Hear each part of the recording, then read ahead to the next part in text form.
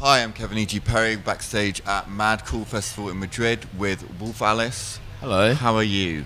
We're good, aren't we?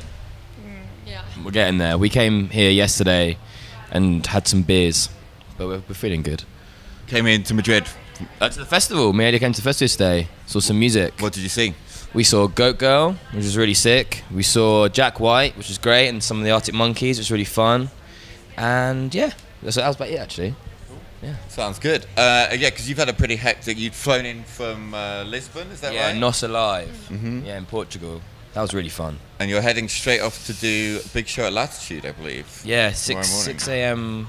lobby call for Latitude tomorrow. It's going to be Nice. fun. Really excited about that one. Yeah, you got. I mean, there's a big start. You're playing just before Alt J, who I imagine Yeah, you guys Alt know J. quite well. So. Yeah, I'm big fans of Latitude. It's been good to us in the past, so it should be fun. And I'm sorry to break this bad news to you, but I will tell you that England are currently 1-0 down in the world's most pointless football game, the third and fourth place playoff. Oh, that's insult to injury, isn't it, really? Insult to injury, it is. How would you? Where did you watch the semi-final? I assume. Where were you for that? We were in Lisbon. We were in our hotel at a big screen. It was, to be honest, like it was so fun. I don't really care about the outcome in the end. Yeah. 'Cause it was such a fun ride, wasn't it? Yeah, we're saying like football. I like football and stuff, not as much as like Theo and things, but I got very involved in. I think that's the true of a lot of people in England Yeah, this it summer. felt It's just- amazing. I love it. I love how unified everyone was. It's great. I mean, yeah, and it seems to make it been a great summer in England in some ways. Like, I know you guys supported Liam Gallagher there last week, and that felt like a big sort of old, very retro '90s summer of England being good at football and Liam Gallagher playing headlining. Finsbury Park. And Yeah, it was fun. I think also because the Lightning Seed song is literally following us around wherever we go. It felt even more like '96. But yeah, it was a fun show. Really fun.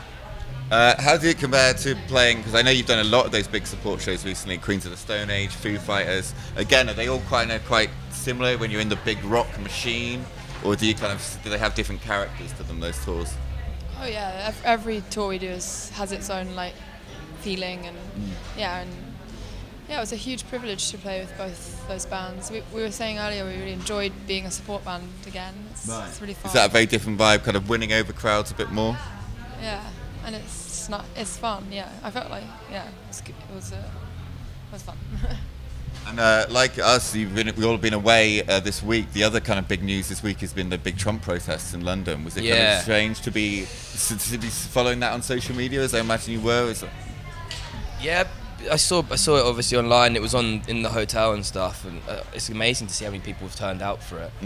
It's important. I think it's a shame not to be there. Again, like almost like the football, is there a thing where actually everyone's coming together? And Yeah, it can definitely. feel like such a divided thing, but Yeah, some things unify us, liking football and hating Sport, Donald Trump. music, and hating Donald Trump. Yeah.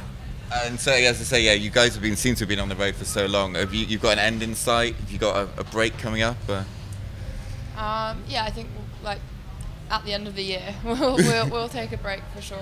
We're gonna round up this whole campaign and like do something fun at the end, and then we need write new music because Is that the thing? Are you just like straight back into writing as soon as you come off tour? Or do you have a holiday? Do you have hobbies? Something that you're wanting to do? Or something? No. Yeah, I think depressingly my hobby is making music. Yeah. So I might take up sailing. No, it's nice to be home. Like, that's our holiday. Is going home. We got 2 weeks off, like after playing the casino, and I was like, maybe I should go away. I was like, no, I just want to go home for a bit. Yeah. Just for a holiday. Absolutely. That's depressing. Jesus. On that depressing note, we'll leave it there. Thanks so much, guys. Thanks. Bye.